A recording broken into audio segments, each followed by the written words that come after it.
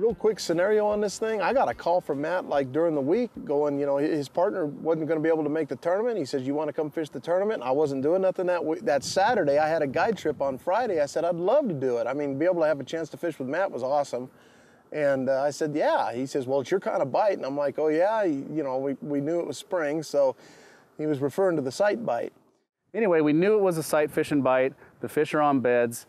That's my weakness. I'm just not good at it. And a lot of these tournaments that are one bed fishing, I struggle in. So I knew it was a sight bite, so I called Johnny. Johnny is one of the best sight fishermen in the state for sure.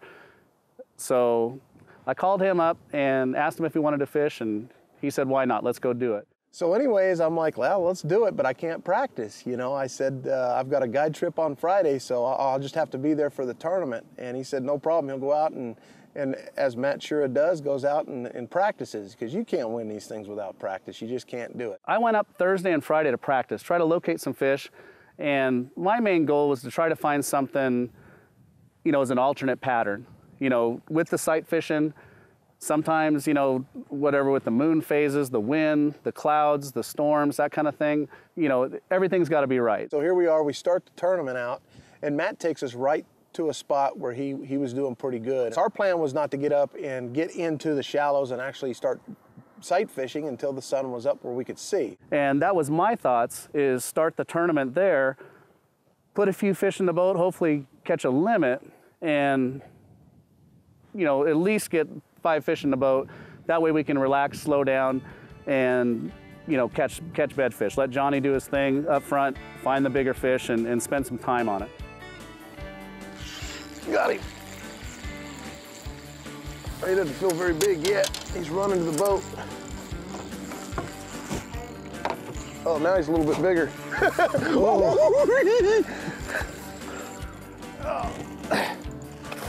Oh, you got him, brother.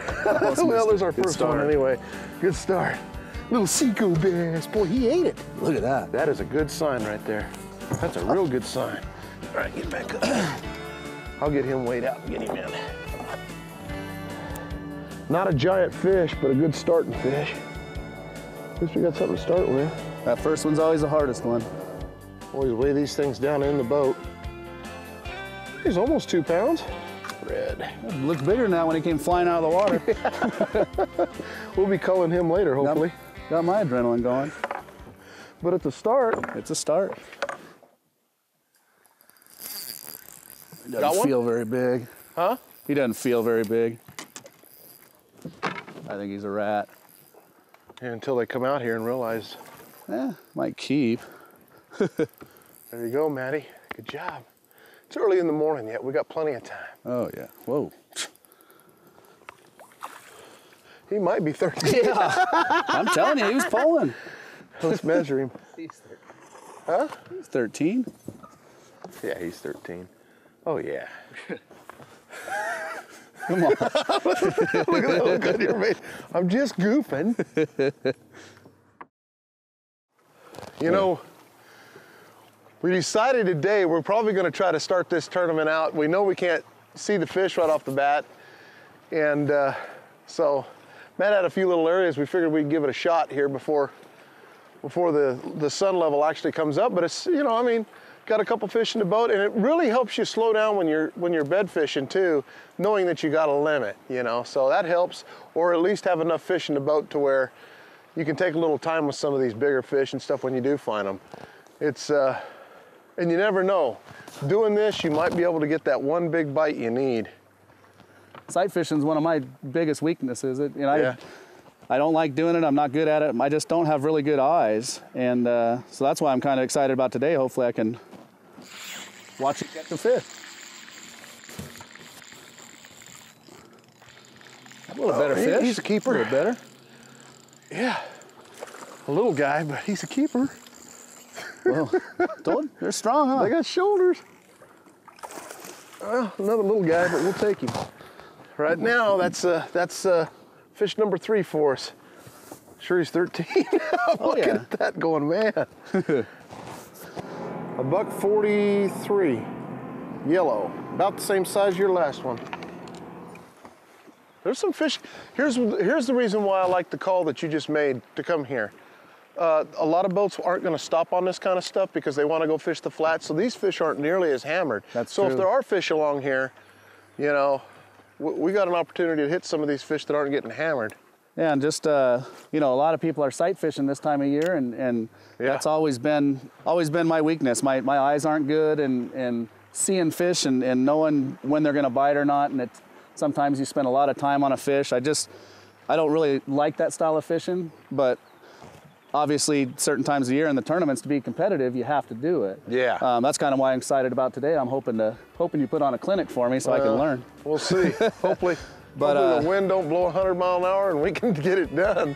The pressure was on. I'll tell you, fishing with Matt, he's a great fisherman, and I knew I had to produce, because I knew he was looking forward to me doing that. And I'm like, man, I'll tell you, we came across this nest that had both the female and the male on it, and I'll tell you what, talk about pressure to catch those fish. The pressure was on, let me tell you, because Matt does not like to sit in the back of the boat and just kind of toss fan cast around unless there's a real reason for it, and sometimes it takes a while to catch these fish, so the pressure was definitely on us, but I'll tell you what, he did really good keeping me calm and helping me catch those fish.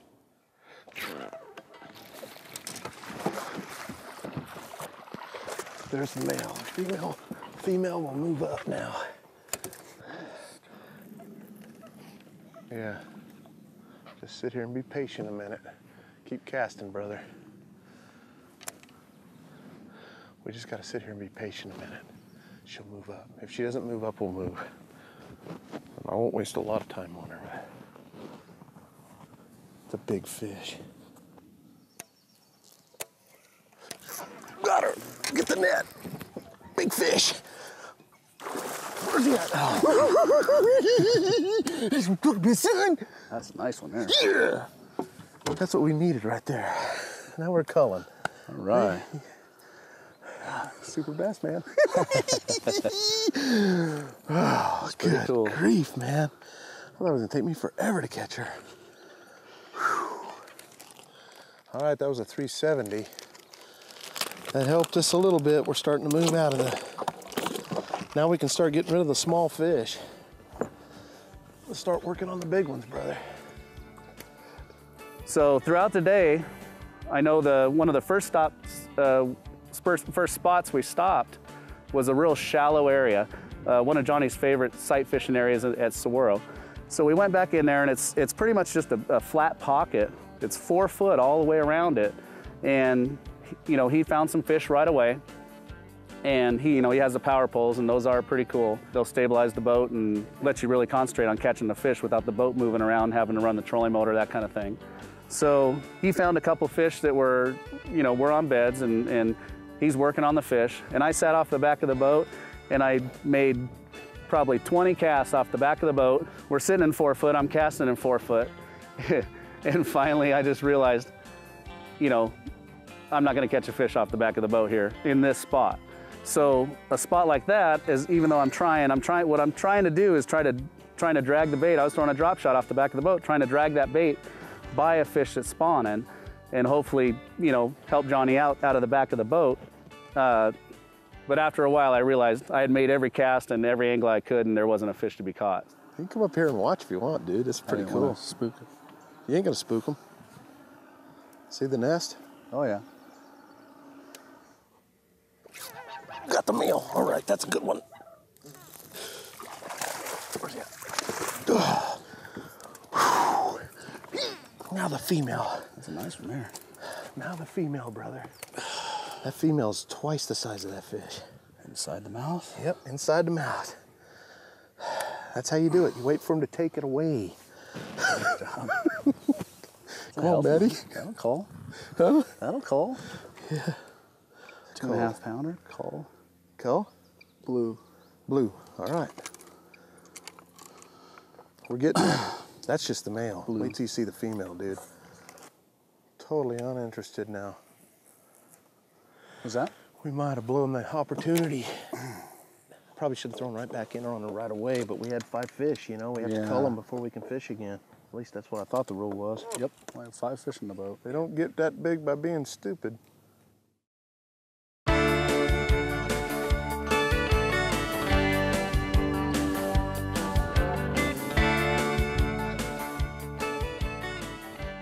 You know, this is crazy. Matt said, after we got done in the first little cove that we were in, Matt tells me, he's like, hey, John, you know, I saw a ton of fish between the 2 boat ramps there where you launch the boats on Saguaro Lake there. And he's like, man, you know, we got to go check that out. If you could see those, you could probably do pretty good. And there's a lot of pieces. There's probably a 20-pound bag right there. And I'm like, well, let's go.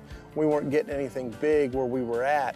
We had a few good fish, but we wanted to try to find some of those bigger female fish and some of the bigger fish to help our creel out. And so that's where we went. And we spent quite a bit of time in there with me just trying to sight fish on a fish or 2.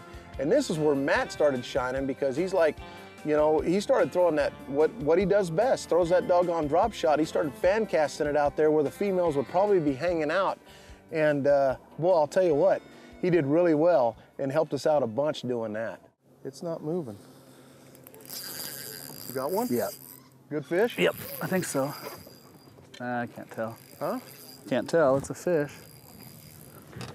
Was that a Cinco fish? No, the drop shot. Oh, easy does it. That could Yeah, be a giant. I don't think he's that big. Well, you never know.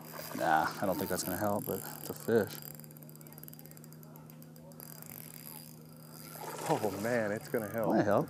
It's gonna help. Oh dude, that's gonna help. That's gonna help. What, are you kidding me?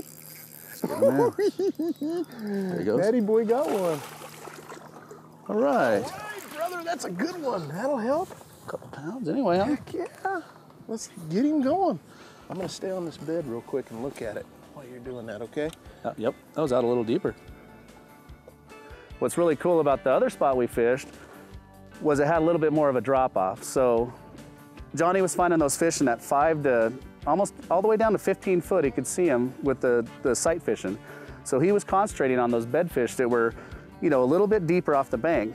But what was nice about that bank was it had a break line, a drop off. So it went from 5 and all the way out where I was casting was about 25 foot, probably 22, 23 foot. So what I did is I cast out deeper and kind of angled my cast and worked my bait uphill. And what I'm looking for is fish that are moving up to spawn and fish that had already spawned and are moving out. It's kind of like a staging area where these fish, you know, that have already spawned are going to be swimming out and kind of stage in that comfort zone. That comfort zone seemed to be like that 15 to 25 foot of water. So there's fish moving out and there's fish moving in, and it seemed like that was kind of a transition area where those fish were kind of staging. So while he was catching those bedfish, I could cast out in the deeper water and drag that bait up, and I actually caught some fish, which made me feel real good because I was kind of worried about that. Try to put ourselves, got another one? Yep. Watch that. Yeah, I know. Good one? That might help. Look at you go, boy. You need a net? I don't know, maybe. Yeah, that's a good one. All right, Matty. That's a good one. You were all worried. I'm not gonna catch no fish today. Weigh him. Yeah. See if he'll go. Good Might not job, even brother. help. Good job. You're doing what it takes. I'll just leave the net over here, you know, make it easy on myself. Sheesh. There he is. Nice one? Think so. Oh, yeah. Man, he was out there. Yeah, he's pulling good. Man, you better hold. Yeah. Don't let him he's freaking good. get off. Oh, God, he's a color, dude. That'll call. Yeah, he's culling. You got to remember there's structure underneath you, bud. Yeah, we're good. We're good. That'll work. Big net. All That'll right. help. That'll help a ton. All right. Oh, I thought he was bigger than that. He's a 3.5, brother. Think? There he is. That Another one one? feels not bad. Huh? That one feels pretty good right there. Good one? Yeah, that's a good one right there. That's a good one. All right. Oh. You're just not catching any. You did? Came off. Matt, what are Nothing I you could doing? do. That was a good one. That was a toad.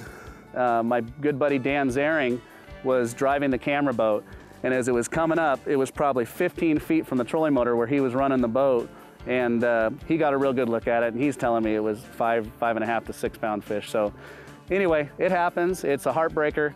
And those were the bites we're looking for. And when you have them on and you see it and it swims away, it's almost like money just swimming away. You know, hundreds of dollars of bills just swimming away, and you know, you can't get it back. It just happens. It's part of fishing. That's what makes it so much fun. And you know, that's what we live for, the tournament fishing. You try to sneak up on these beds. You know, you got to be real sneaky. Otherwise, these fish just will not bite. Another thing Dan Zaring told me about was one of Johnny's techniques to get these bedfish to bite is he likes to really give that rod a shake to make that bait action really quiver down there in the bottom. And I watched Johnny do it. He gets a lot of strikes. And one thing that Dan mentioned was when he does that, his cheeks shake, and he thinks the energy transfers down from his arms to the fishing pole, and when he does that, his cheeks shake, and the fish grabs it. So he thinks that might be one of Johnny's secret. I definitely have the cheeks to pull it off also, so I'm gonna be trying that in the future. Oh, I got it. I got it too. It's a good one. Get my bait reel down. Oh, man. Nice. That's a good fish, dude. Ready? Oh. That's what I'm talking about, son. Nice fish. Ate All right, do it, baby. Wow. Don't hurt that fish. In the mouth. Yep. Swallowed it. 505. Yeah. 3 pound upgrade. Nice. Nice fish. That's what I'm talking about, son. Little drop shot bass.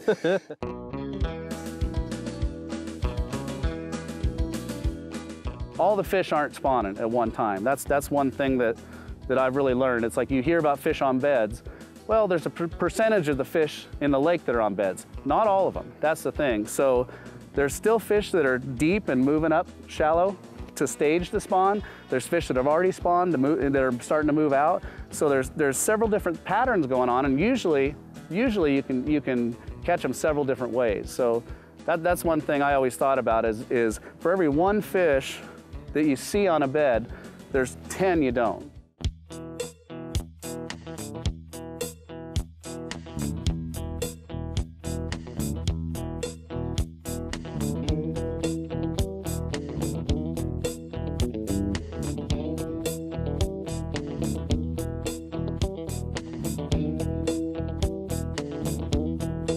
Hey folks, we've had a great day here at Saguaro Lake for the ABA tournament. Matt, I had a great time. We ended up 5th place, man. Great job. Yeah, it was a lot of fun out there. We had opportunity, man. I think it was a little over 20 pounds or something that won the tournament. We had a 2.5 pounder we just couldn't get rid of, and we lost that one that was round 5. So if you add 2.5 pounds to our weight, you know, it's one of those tournaments that you drive home going, man, I wish I had that fish. But you know, it was close. I mean, we really had a good time, and you can see that you can do a couple of different things if somebody's sight fishing. You can still catch them, and Matt proved that today. And as a matter of fact, we ended up going to a little bit of that in the afternoon when we figured out the fish were so pressured in the areas we were fishing. We just backed off, and we knew the fish were going to be moving up into the shallows, and you know, we just caught those fish that were getting ready to move up. We had a great time on the show. We'll see you next time right here. I'm Johnny Johnson.